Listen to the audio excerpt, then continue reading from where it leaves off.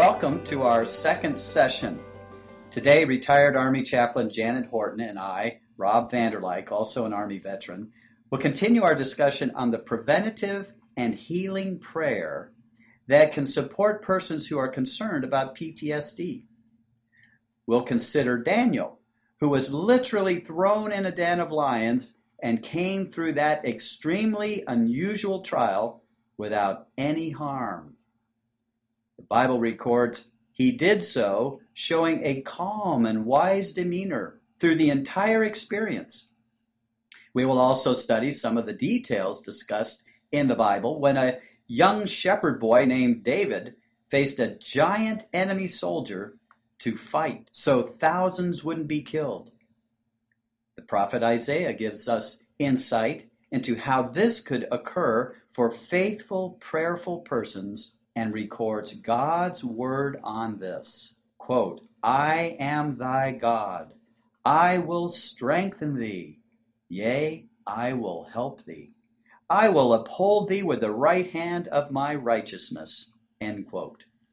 In the introduction of the book of Daniel, it says that Daniel, Hananiah, Mishael, and Azariah, these four children, God gave them knowledge and skill in learning and wisdom so visibly that King Nebuchadnezzar, the king of Babylon, turned to them in all matters of wisdom and understanding. It states that he found them 10 times better than all the magicians and astrologers that were in his realm. The Bible records that they had a commitment to be pure in every regard. Sometime later, none of the other governors could find any occasion or fault in Daniel when the king elevated him to the highest position, preferring him over any of the other presidents or princes. They were so jealous, they tricked the king into signing a decree that anyone who prayed to God or man for 30 days would be cast into the den of lions. These jealous men knew Daniel would obediently pray to God every day, no matter what the human penalty was judged to be. Yet Daniel knew a much more spiritual truth. He knew there could be no penalty for praying regularly. Just the opposite, it would bless him and protect him. He knew sincere, regular prayer was an armor for him, no matter how dire mankind dictated the penalty for it would be. His trust in God was unshakable, pure, and unfailing. Daniel quietly, calmly, and unfailingly continued his daily discipline of prayer, despite the humanly dangerous decree that he'd be cast into the den of lions for doing so. He made prayer an absolute priority, even beyond what might have conveniently helped him avoid human attempts to punish him for his piety. It isn't uncommon to observe the subtle way jealousy and human ambitions to hold the highest positions of power can delude people. They may at such times attempt to justify immoral acts to attain or maintain oppressive influence. Sometimes, as in this Bible story, people yield to a sense of competition that justifies hurting their subordinates or peers, etc. To navigate such high-pressure situations without harm may indeed require the whole armor of God. This spiritual sense of protection includes a true and redeeming sense of what dominion really is. Dominion is spoken of in the very first chapter of the Bible, Genesis 1. Quote, "God said, let us make man in our image, after our likeness, and let them have dominion over every living thing that moveth upon the earth." End quote. Numerous experiences recorded by countless Bible figures show how they were able to turn in prayer and experience their God-given heritage of dominion. The Bible clearly shows us God's purpose for man was not subjection. Dominion would be the opposite of subjection to fear, doubt, or anxiety, and other emotions that would stress or misguide humans. Dominion is unopposed spiritual power. Daniel was so pure in his heart, he didn't waver. Prayer was the priority in his life. The Bible recorded the king was displeased with himself for being pulled into signing the decree that no one could pray except to him for 30 days, and that he declared publicly to Daniel that he knew that thy God, whom thou servest continually, he will deliver thee. In that important declaration, he highlighted two important recognitions. First, that Daniel served God continually, and that no human powers could trump that, and that God, as Daniel understood and worshiped him, would deliver a faithful follower from any danger. These are all lessons that help anyone who studies these Bible texts to prepare for living in strange lands. Daniel was a man of prayer who looked to God and acknowledged God as the spiritual source of his well-being and the wisdom, knowledge, and skill he expressed in learning life's lessons. There would be no human explanation for why hungry lions wouldn't eat anyone thrown into their den. Yet at that extreme moment, God shut the lions' mouths and protected his devoted worshiper who turned to prayer instead of human, limited means. God was equal to even the most extreme material challenge when Daniel showed he didn't fear human terror, but did absolutely know his purity, devotion, and love for God was certainly a power beyond anything men could contrive in this complicated situation. There was no fear, no anger, no resentment or self-righteous indignation in Daniel's heart for the beasts to feed upon. He quietly prayed and came through the night unharmed. When the king called to him the next morning, he explained that God sent his angel and shut the lion's mouth because he was innocent.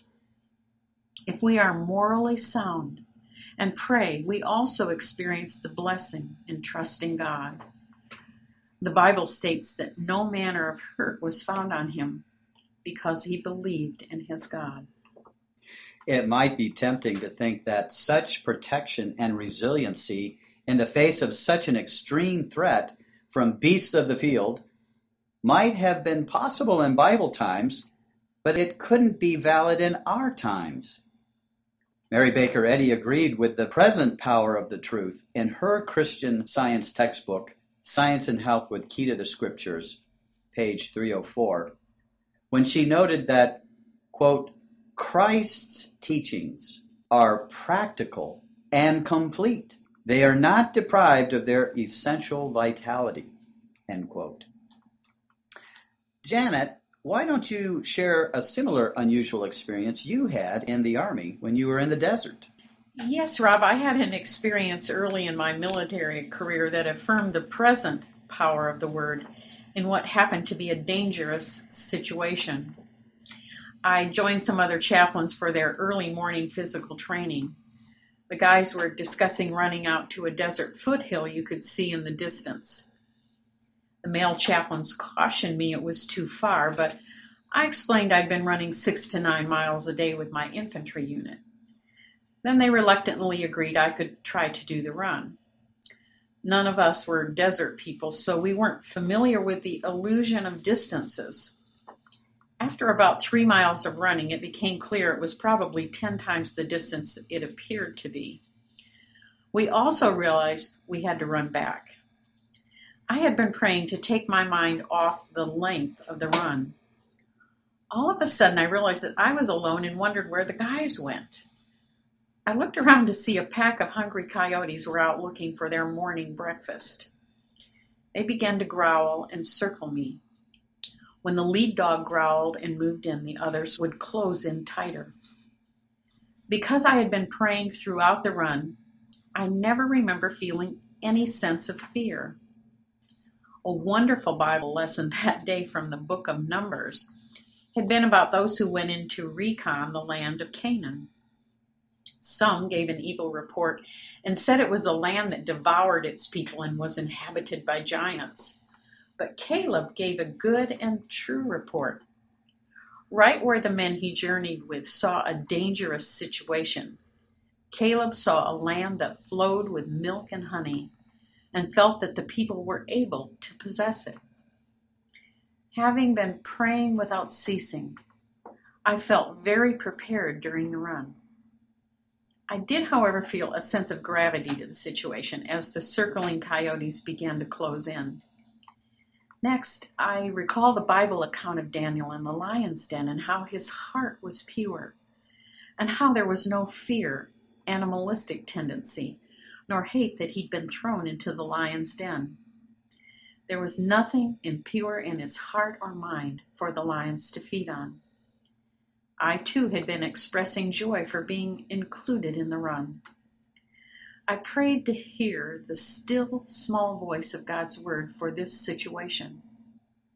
What came to me was, get down and speak to the lead coyote. So I got down on one knee.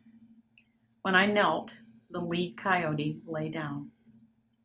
Then all the other coyotes did also and became very attentive. What happened literally was an example of preach the gospel to every creature.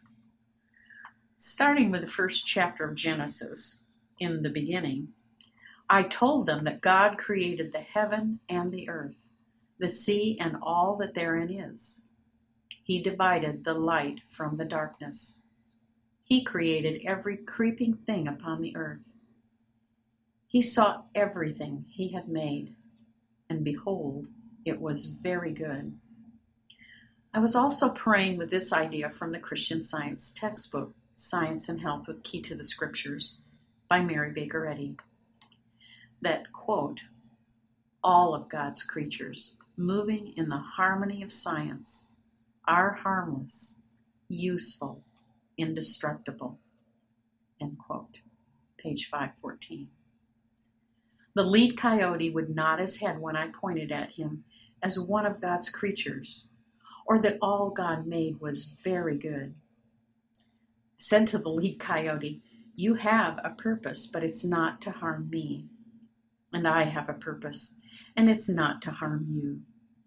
You need to be about your Father's business, but it's not here. Then I said, you need to go now. I waved my hand upward and then pointed out into the desert. The lead coyote popped off and took off, and all the other coyotes followed him. It was then I realized the men had seen the coyotes coming and had sprinted ahead. Some had climbed a brick wall, others were up in a couple of trees. When they knew the coyotes were gone, they climbed down and began to sort of fess up. Some admitted they had been holding anger and resentment about women being forced into the chaplaincy. Another chaplain said he never thought our church should have been allowed to have military chaplains. Although it seemed as if there was a lot of ravenous thought, it had no voice or authority in the end. One man remarked that if I could preach to wild dogs and they'd listen, well, that probably meant that soldiers would too. They all got a big laugh out of that, and it took the edge off the events. In the military, we're fond of saying the bottom line is God was opening the petals of a holy purpose. If these events occur, then the bottom line is that they occur to bless us. God had brought all the right elements together. Often the events he uses defy every predetermined expectation you could have. That experience invariably comes to my thought when I read Ezekiel 34, quote, and they shall no more be a prey to the heathen, neither shall the beasts of the field devour them, but they shall dwell safely, and none shall make them afraid, end quote. God can literally protect us from any danger and can use the experience to teach us more about the expansiveness of his dominion and the blessings that accompany any experience when we listen to his word and stand on the holy ground of the recognition that He reigns over all. No matter what we are facing in our day, God is preparing the way. He is also giving us dominion over the limited ways that are only self-will. He shows us that when we listen for His guidance, the way grows brighter with each advancing step. We have a purpose and promise that uplifts and protects our actions and our tasks.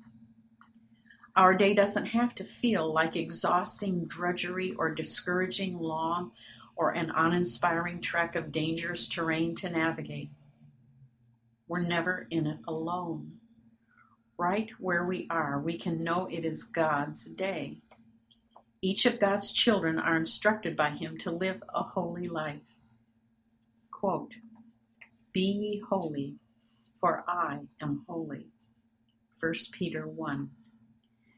Mrs. Eddy agreed with that spiritual teaching when she pointed out that everyone, every person, man, has a noble destiny. Now, let's also consider the resiliency and effectiveness of a young man whose preparation for military service was shepherding sheep.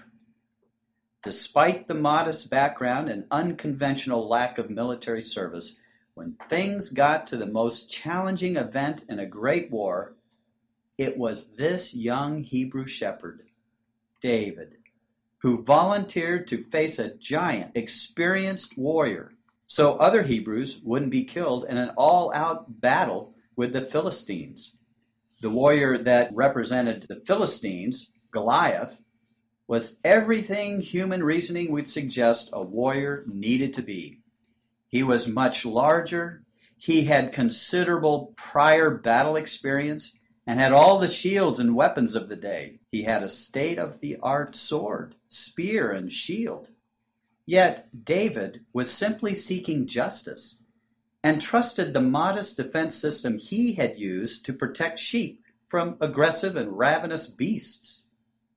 He knew he could trust these modest weapons now because he trusted God would and could help him be an example of what was spiritually powerful. His trust in God when beasts would attempt to attack the sheep always prevented his sheep from any harm.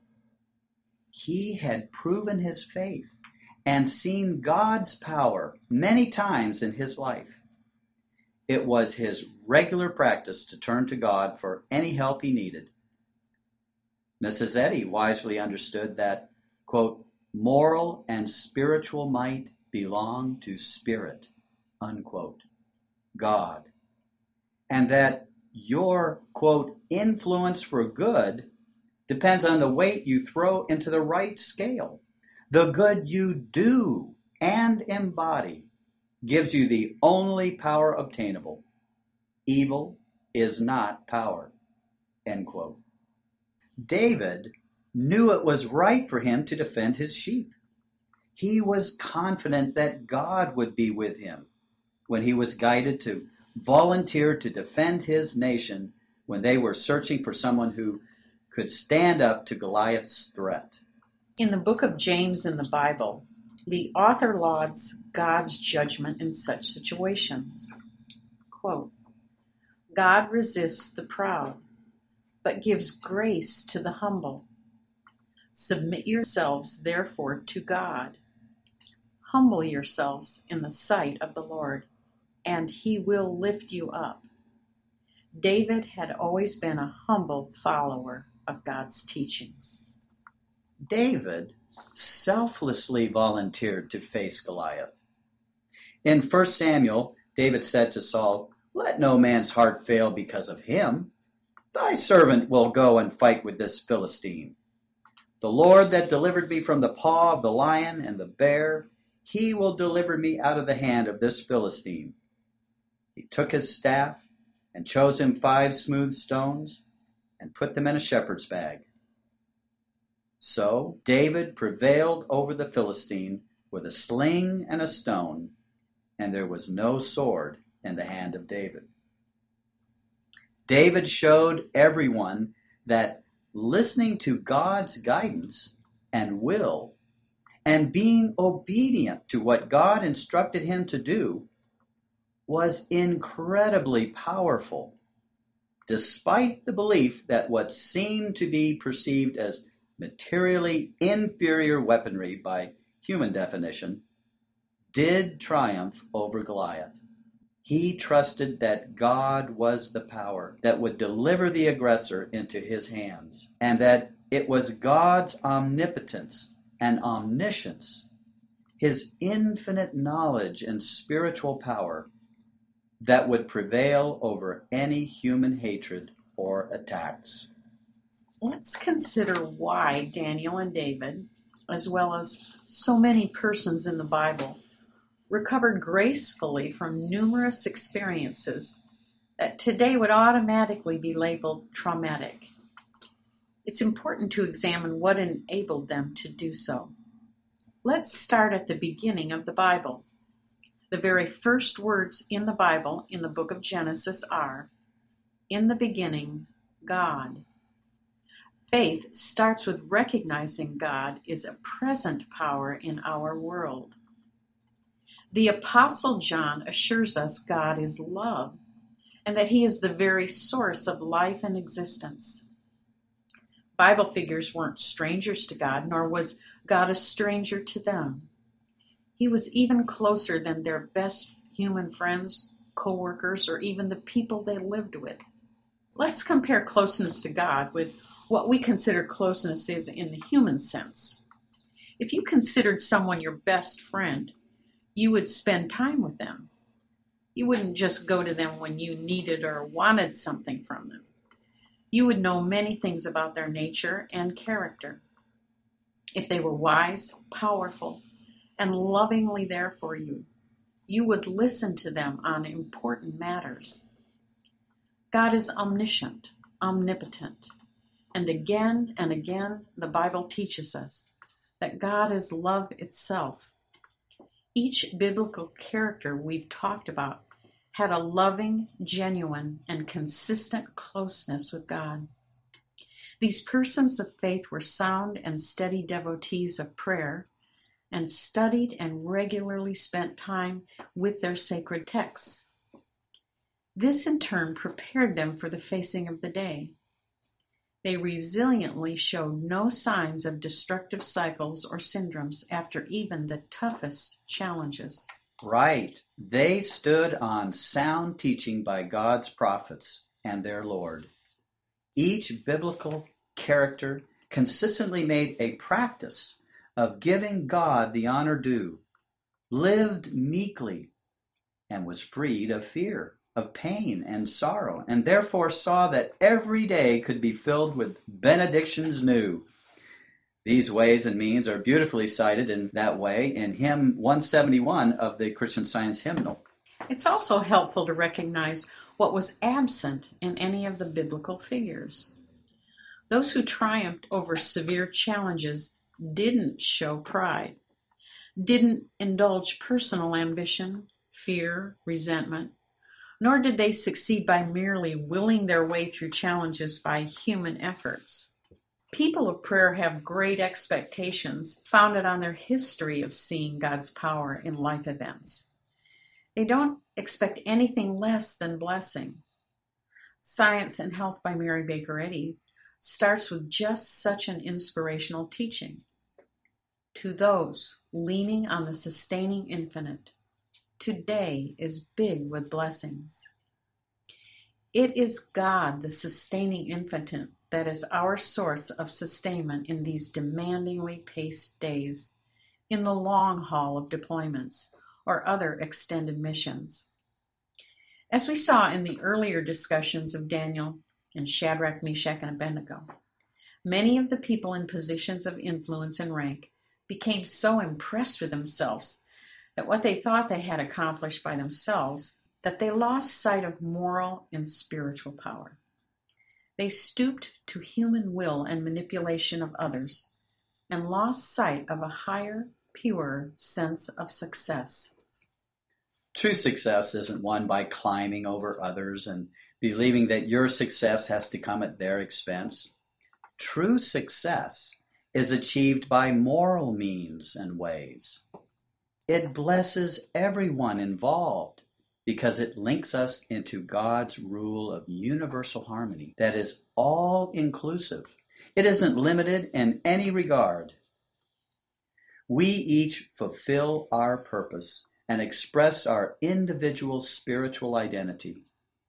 We truly complement each other, and everyone's outstanding character traits become an abundant pool of resources to join together to accomplish a mission that can bless everyone.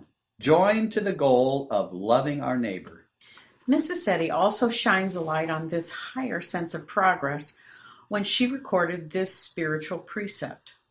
Quote, God expresses in man the infinite idea, forever developing itself, broadening and rising higher and higher from a boundless basis. There is no sense of exhaustion when we naturally express the spiritual qualities God blessed each of us, his children, with.